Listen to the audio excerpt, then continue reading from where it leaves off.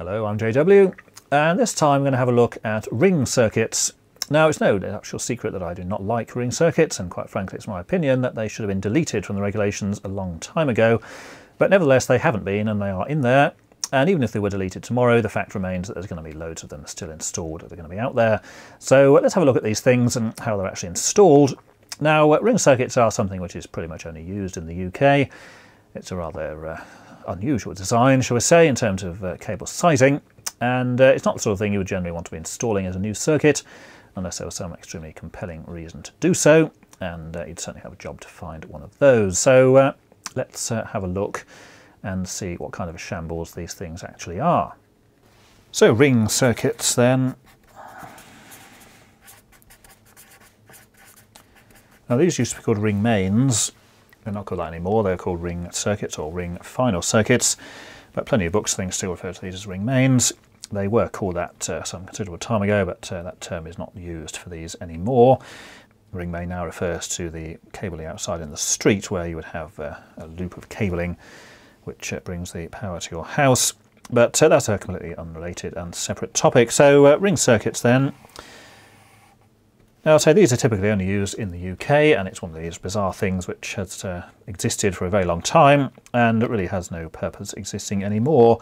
And a ring circuit, unlike pretty much every other circuit, starts at the consumer unit, so that's fairly similar to what we saw previously.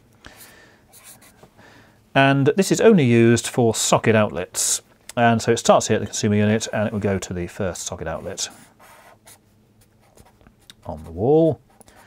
And as with other circuits, you would have obviously more than one, so here's another one. And you can continue on to another socket outlet. And even continuing on to a fourth one. And that one seems to be rectangular rather than square. But this is basically a standard radial circuit, as we saw in a previous video. So it comes out of the consumer unit and goes to each of the sockets in turn. And the big difference with a ring circuit, as you may have guessed, is that when you get to the end of it, well, there is no end, because the cable here comes out of here and actually goes back to the consumer unit. Hence the ring circuit, as it's a ring of cabling. And this is a really fundamental point about this, in that it has to be a complete and continuous ring of cable, starting here and actually going around and returning back to the very same place that it started from. Now, ring circuits are one particular type, so it's only used for socket outlets, and there's actually only one type defined in the regulations. And this type is on a modern circuit breaker in a consumer unit, would have a 32 amp circuit breaker, or miniature circuit breaker, or MCB as they're still commonly called. And the cabling size here would typically be twin and earth, although say it could be singles.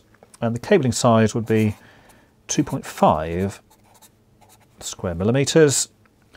And if you're using the twin and earth, the protective conductor inside is typically smaller. That's actually 1.5 square millimeters. Now, the point about this particular arrangement is that 2.5 square millimeter wires are not rated for 32 amps. 32 amps through a 2.5 square millimeter cable would actually cause it to be overloaded and overheated. So you might wonder what on earth is the point of having small size wires on a protected device which is too big for them. And this is the whole point of having the ring here. So 2.5 millimeter wire is typically rated in the region of about 26 amps, absolute maximum. Pretty obviously that's a lot less than 32, but because you've got two cables effectively going to every point, so starting here, this socket here is connected with two, and they've got two here and two there, then the current is actually shared amongst the two wires. So the fact that the cable is only rated to 26 amps around maximum doesn't actually matter in this case, because you've actually got two going to each point. Now, the reality is that the current is not going to be shared equally, because it depends on the length of the various cables and the resistance, but nevertheless this has all been worked out by various people a long time ago, so that provided the load is reasonably well distributed, then you're going to get less than 26 amps in both parts of the ring.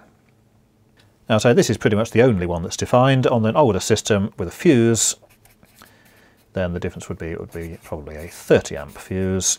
K would still be pretty much the same size. And there was an imperial equivalent to that, but again it was pretty much the same size of copper wiring. and say the 30 amp fuse rather than the 32, but that's a minor difference. Now there are no other ring circuits defined in the regulations, and they're only used for socket outlets, and say quite frankly they should have been deleted from there a long time ago. But when you actually come to installing these things, then the wiring is of course reasonably straightforward. So your neutral would come from the consumer unit into your first socket, and then from there to the second socket, and from there to the third one and the fourth one, and then when it returns to the consumer unit, then it actually goes back into the same neutral bar. So here we have the neutral connection inside the consumer unit, and both wires go into the same terminal. And where you have the socket, again, both wires are going into the same terminal on the back there, and also it's going to be marked N for neutral on the back of the socket. And the same deal really for the other conductors. Again, these are going to be part of the same cable. So the line conductor again would come from the consumer unit, and that will be from the circuit breaker. Again, that would go through to the first socket, and the second one,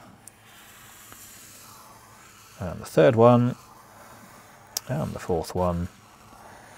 That returns to the consumer unit. In that case it would go to the circuit breaker. And again, inside the sockets they're going to go to the same L terminal. And here of course you would have your circuit breaker device inside there. And of course finally the earth or the circuit protective conductor would do exactly the same kind of thing. So from the earthing bar in the consumer unit you would have the wires going across to the first socket, and then the next cable would continue through a hole there into the second one, and again from there to the third socket, and from there of course to the fourth one, and from there all the way back to the consumer unit and joining back to the other one where it started. And you have your earthing bar in there, and this would be the terminal in the socket marked with an E. So with this and this one, and of course this one. And these would typically be, say, your twin and earth cabling, so that's all one cable.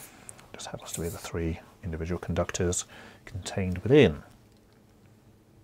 Now, potential problems that can occur with this is that if one of the wires becomes broken or loose, or wire falls out of socket or whatever, then the thing will continue to work, but then you've got the problem is that the cable again is only rated to 26 amps, so if there was a break here, potentially you can actually overload the cabling of the circuit, because there's no dual path for the current to actually flow now. So testing on these is absolutely essential to make sure that the ring is complete, and that applies to all three conductors, the line, neutral and the earth as well. And so unfortunately if one of these becomes broken or loose or whatever at any point on the circuit, the whole thing continues to work and you wouldn't actually notice any difference. The only way to find out there's a problem is to actually test the thing. And this is a fairly fundamental problem with this design, in that on every other kind of circuit, if either the line or the neutral became disconnected, then stuff is going to stop working immediately and people are going to notice. But on this design it's going to continue working, but of course you are potentially overloading some or all of the cabling, because obviously you've only got a 26 amp rated cable on a 32 amp rated device. Now this is the basic arrangement, and in terms of the number of socket outlets you can have, there isn't actually any specific limit. You could put 10 on here or 50 or whatever. Generally it comes down to common sense. Now there was an old regulation which generally represented the number of outlets by the floor area that the circuit covered, and generally that was 100 square yards, or later on that got changed to 100 square metres. I think 75 was mentioned somewhere, but that's no longer actually a regulation. There is a recommendation in the back of the regulations for that, but say it's only a suggestion. Really it comes down to common sense. When these things were designed in the 1940s, yes, that's how old they are, then it was intended that you would have one ring circuit for the entire house, and it was designed in such a way that it would save materials, because of course previously you had a fuse box somewhere with individual wires and cables going out to every socket in each room, whereas this of course saved quite a lot of cabling, because then instead of say 10 or more wires going out to say 10 rooms, it was just a single loop which went all the way around. And of course being a smaller size, you could actually get away with using a lot less copper. Compared to circuits today, though, that's completely irrelevant, because if you wanted to convert this into two radials, all you have to do is remove this cable here, and then you've just got two radial circuits, so you actually use less cable than the ring itself, but of course in the 1940s that wasn't a consideration. So number of sockets you can have is not particularly limited, so it just comes down to common sense. If this was supplying a load of bedrooms, then you can have one circuit pretty much for the whole thing. On the other hand, if it's going to go to a kitchen, you might not want to share that with the rest of the property, because kitchens these days have a considerable number of high-powered appliances in there, but nevertheless, it really just comes down to the things that are likely to be plugged in there. I'd say it was fairly common until fairly recently to have the entire house on the single 32 amp circuit. Now there are a couple of other things you can do with these. If you want to actually extend the ring, as in add additional sockets, then the best way is to break into whatever part of the ring there is and simply extend the ring itself. So you could in fact add another socket in here. So it's still on the main ring itself, it's just adding them in at whatever point is convenient, but in many cases that's not convenient, and what's easier is to add what's called a spur. And a spur would typically be taken from, say, one of the existing sockets, so you might want to put a socket over here. And instead of taking both the wires to that, which would involve rather messy connections in the back here, because one would have to come out, then you have to loop back to this one somehow, what you can actually do is connect a wire to the back of this socket and just bring it over here like that. That will then be called a spur. And it's only supplied by a single cable. However, in this case, it's not actually going to be overloaded, because you've only got a single socket here on the end of it.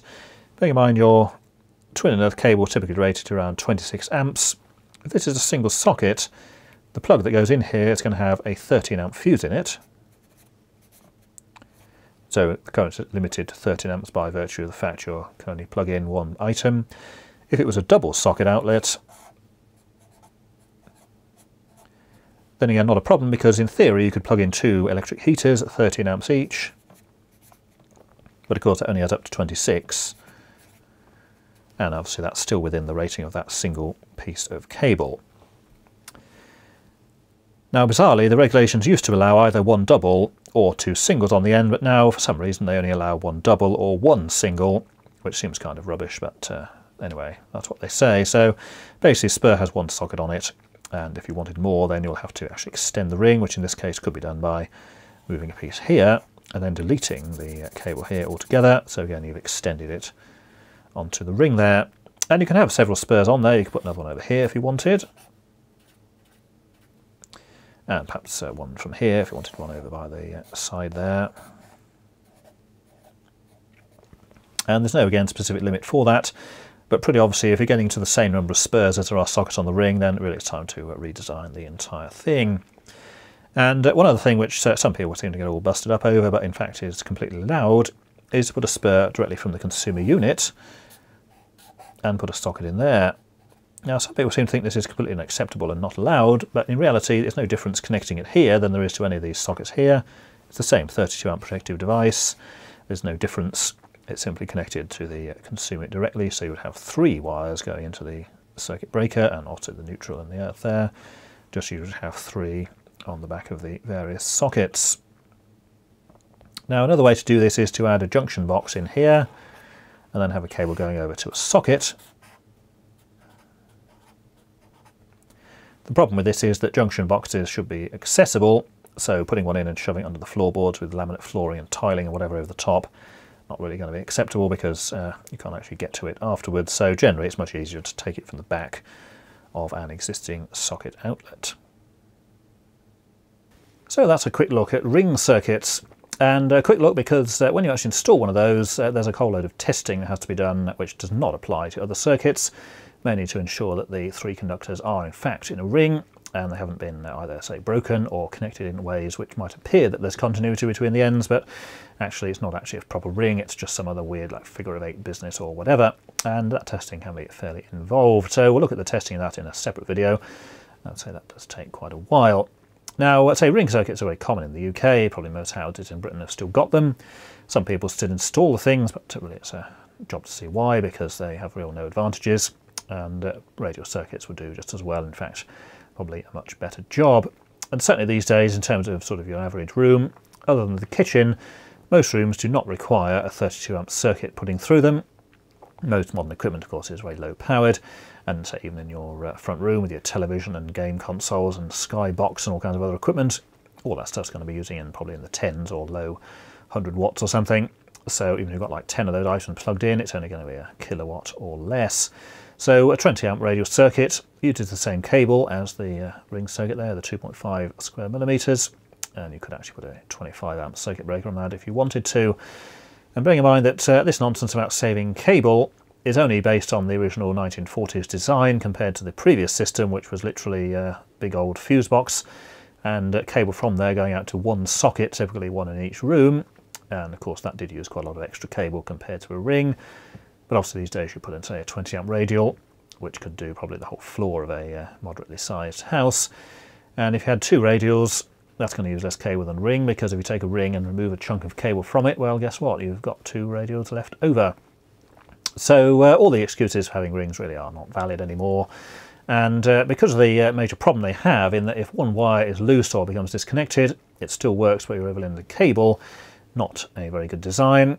And yes, in theory, everything should be tested properly after use, but let's face it, the average DIY or somebody just putting in an extra socket is not going to do that or even have the equipment to do it with. So a fairly poor design.